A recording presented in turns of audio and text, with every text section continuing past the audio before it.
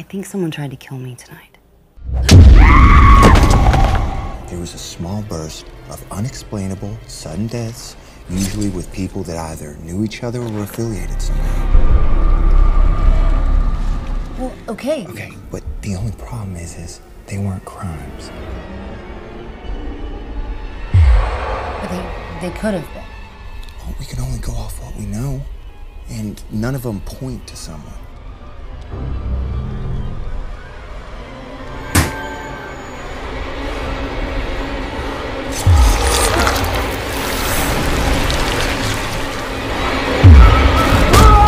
If the first reported cases of these deaths were over 80 years ago, then it can't be the same person.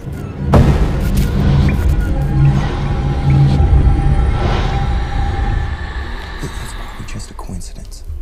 You know? I mean, there's strange things that happen that you just can't explain.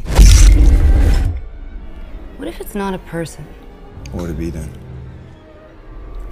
A ghost?